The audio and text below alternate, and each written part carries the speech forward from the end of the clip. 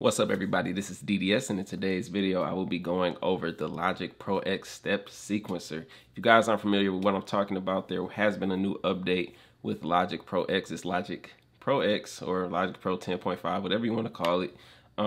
This update included a lot of new features, and one of them is the drum sequencer or step sequencer. I don't know why I said drum, but I use it for my drums. It's pretty dope. I played around with it last night. I want to give a shout out to I'm a Music Mogul on YouTube. If you guys haven't checked out his channel, if you're using Logic, he has some great Logic tutorials. I watched his video. He gave me some information on my comments on Instagram that was very helpful because I never used the drum stuff inside of Logic. So it came in handy trying to figure out how to get things to work. So I'm gonna just go ahead and show you guys the way I use the step sequencer. It's pretty dope. That was one of my favorite features of FL, was the step sequencer. That was one thing I missed about FL when I started using Machine, and now that Logic has it, I'm super excited. I actually like it better than the FL one, if I'm being 100% honest with you, and I'm gonna go ahead and show you guys that. So I started off this video, started off this beat with just a simple melody that I made. I actually started doing this video before, but this is like my third time recording it, so that's why I already had a melody. So I'm gonna go ahead and put my headphones on, let you guys just hear the melody real quick, and I'm gonna pause it, load the drum designer and all that stuff up, and then just go from there. Excuse me. Put my headphones on.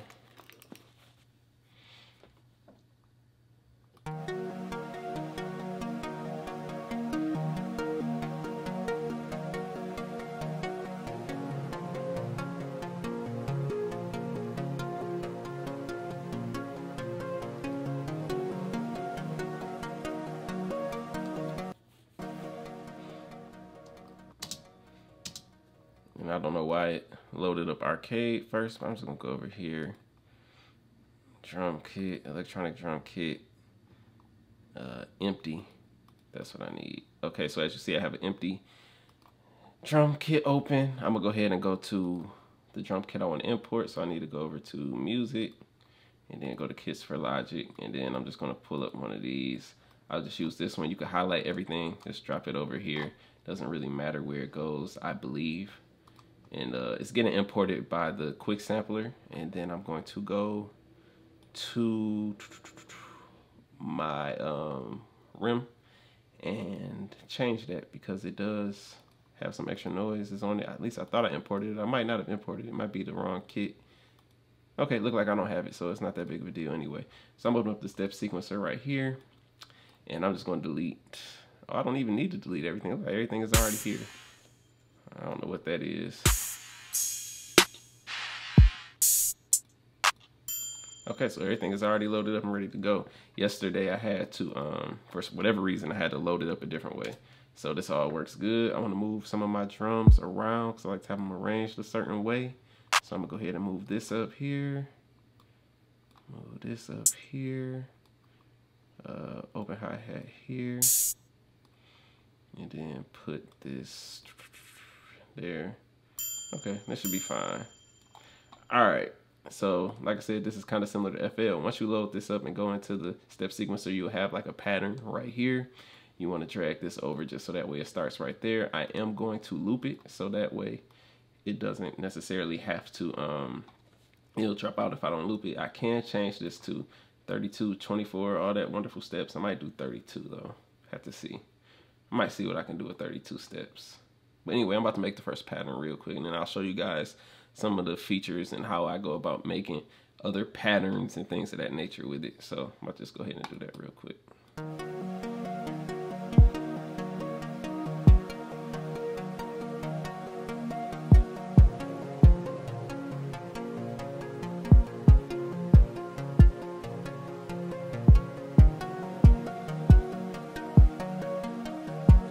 Okay, that was simple. I'm gonna go right here, change my velocity, like right here. Even if you don't want to do velocity, click here. There's so many other things you could do, but I'm gonna mess with velocity real quick, and I'm just gonna turn these up all the way to 127, and then hear it now. Go back here.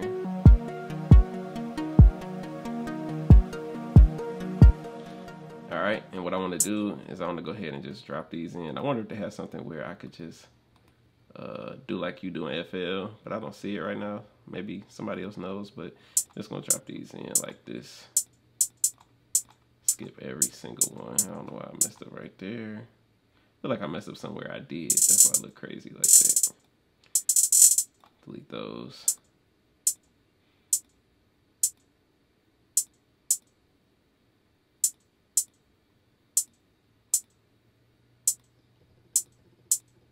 All right, and that sounds like this. Nothing too crazy yet. I'm gonna go ahead and change the velocity on these. I kind of humanized my hi-hats in Machine.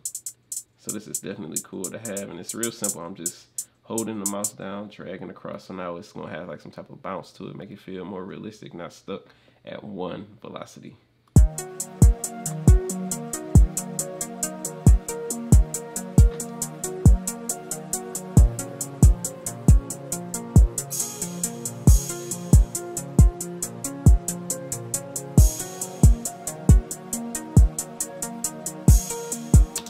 Okay, I like how that sounds, so I'm just gonna highlight these two.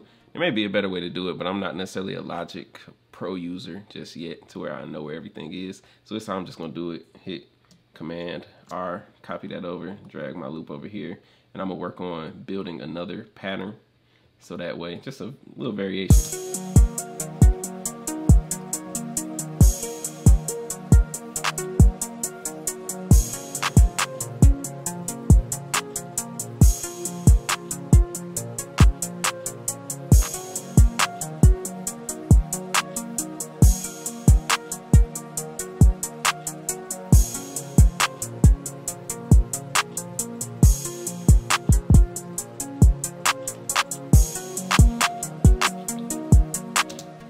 Okay, I'll probably just leave that like that. Actually, no, I'm gonna do some hi-hat rolls with this. So an easy way to do hi-hat rolls is right here. It says no repeat.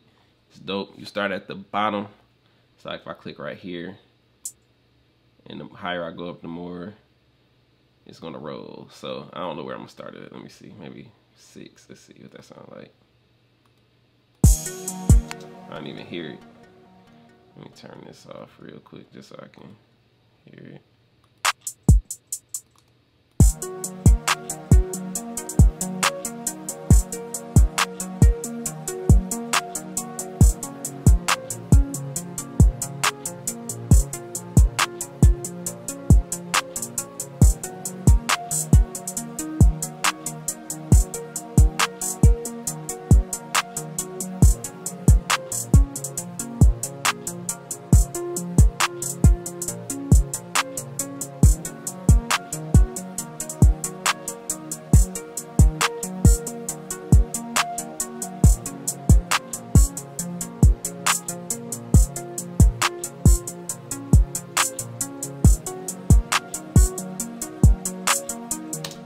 So that's an easy way to just add variation to it, and I think that's dope. Add little rolls there. I wonder if there's a way that you can do it where it goes up and down.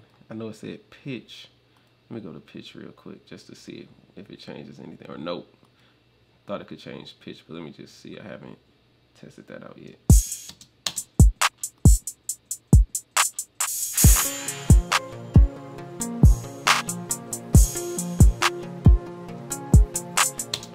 Whatever I did right there, I just messed up some stuff.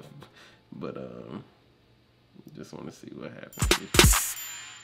Oh, it's playing the different drums. Okay, so that's not gonna work the way I thought it was. But that'll come in handy. You can use this for keys too, but I'm gonna look more into that. This is my first full day using it, so give me some slack, guys. All right, so now I'm about to go ahead and make another pattern using this. Go ahead and move this over. Let's play it and add some more stuff to it.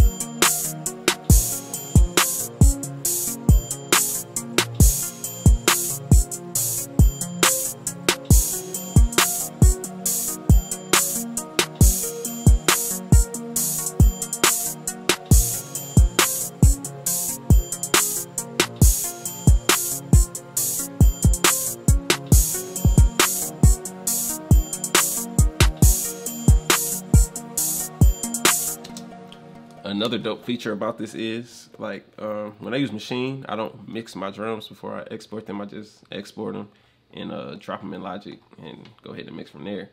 While I'm doing this, it's easy for me to just go like this and mix them all right here. You go to the mixer, they all have their own channels and stuff, so that's very dope. So I just wanted to do a short video on this. Like, I love this. I may actually finish the beat real quick, or maybe just drop some bass in it or something, give it that feeling. And then I actually still need to learn how to do the live loops. Haven't really did too much with that yet, but the step sequencer is so fire to me that I'm gonna keep on using that over and over again. And for me, like, you guys know, I use Maschine. I use Maschine heavy, use Maschine every day.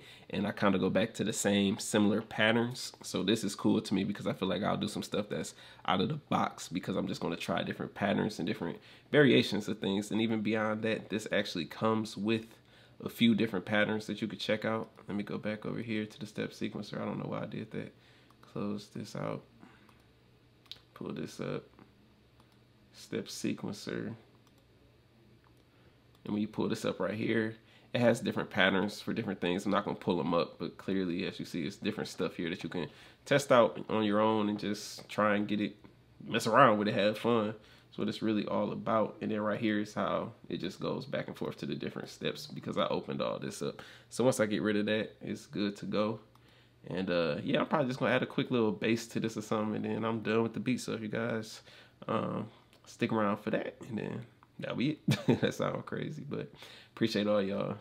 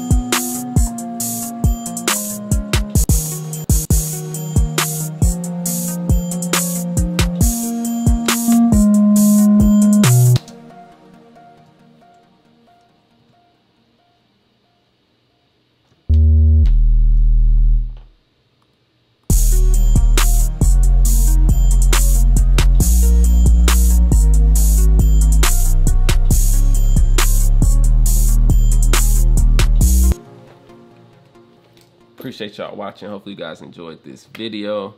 Let me know what you think in the comments below. Are you guys excited about the new step sequencer? I'm curious to know your guys' thoughts. And also, I'm going to go ahead and do something with the live loops. I'm going to have to spend some time with that. I got to watch some videos. And sorry I look rough right now, man. I ain't had a haircut in about 2 months, so I'm looking crazy right now. But anyway, I appreciate y'all tuning in. Hopefully you guys enjoyed this video. Like I said, let me know what you think in the comments below. And give me some more ideas of Logic videos you guys would enjoy to watch, because I'm using Logic heavy. And if you guys are interested in hearing some of these beats that may show up on my other channel, because I put in my complete beats on my DDS Beats channel. If you guys have not subscribed to that, please do. I'll put a link in the description. And yeah, I appreciate you guys. Hopefully you all have a wonderful day. Take care. If you need help using Maschine, I have my video course up on teachable.com, and it's entitled How I Use Maschine. I cover everything from how I start a beat to finishing the beat. The link is in the description below, so if you need help with Maschine, go check that out. Hopefully you enjoyed the video.